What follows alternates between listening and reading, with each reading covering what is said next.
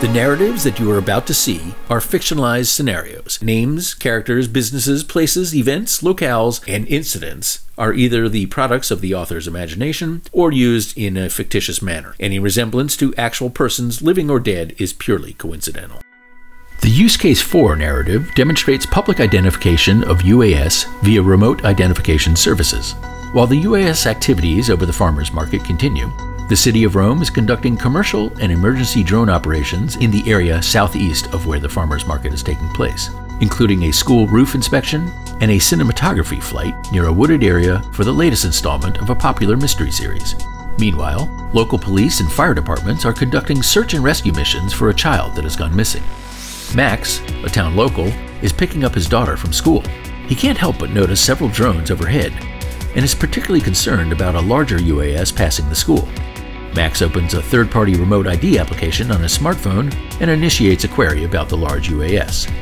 The Broadcast Remote ID app doesn't give Max the drone operator's contact information, but it does provide basic information about the UAS and its position. Max needs additional reassurance, so he complains about the drone to a nearby federal law enforcement officer. Using the third-party Remote ID phone app, the federal law enforcement officer retrieves the information he needs to confirm that the UAS is in fact a legitimate emergency services drone. He assures Max that the drone is performing a medical delivery and there's nothing to worry about.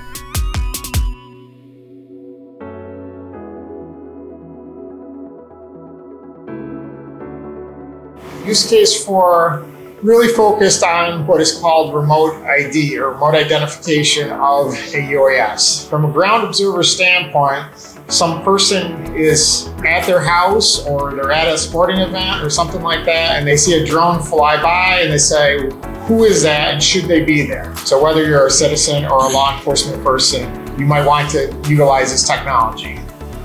Recently, there have been some standards proposed by ASTM on what is remote identification, how should it work, what's required, who can use it, what data do you get back.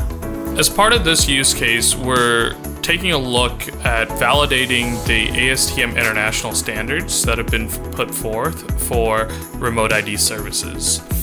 In looking at the standards and validating the standards, there is both the broadcast perspective. This is the broadcast that is coming off the drone itself with a set of identifying information for the drone, as well as a network capability that's looking at information sharing of these same broadcast messages amongst other USS in a ecosystem that has information being shared with both USS and, if needed, can be shared to the FAA. We demonstrate multiple levels of remote identification of aircraft and using multiple types of technology. One being a broadcast remote ID, which is essentially an aircraft is beaconing, similar to how general aviation aircraft are using ADS-B or using a transponder to indicate their location.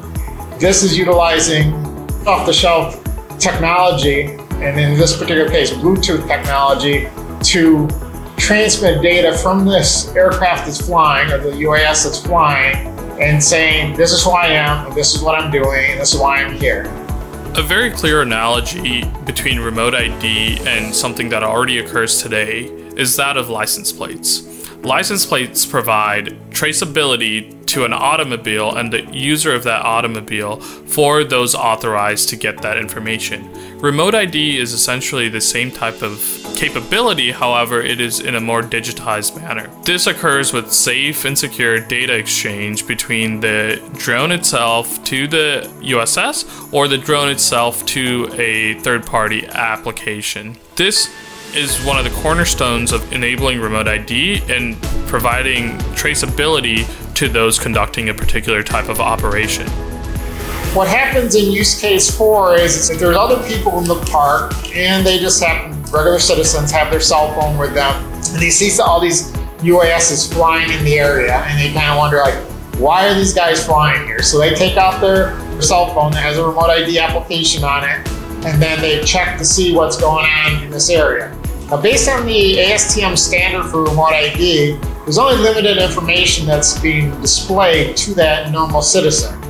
the public is able to contact their local public safety entities in order to provide them with the remote ID number based off of the broadcast that they receive. Potential apps from our USS partners that are being created can enable that type of reporting process to a local public safety entity. And for our public safety partners, especially those with elevated privileges that are attained via the FAA, they are able to request further information from the FAA in order to get a holistic set of pictures of the operator and all their associated information that is held within the FAA.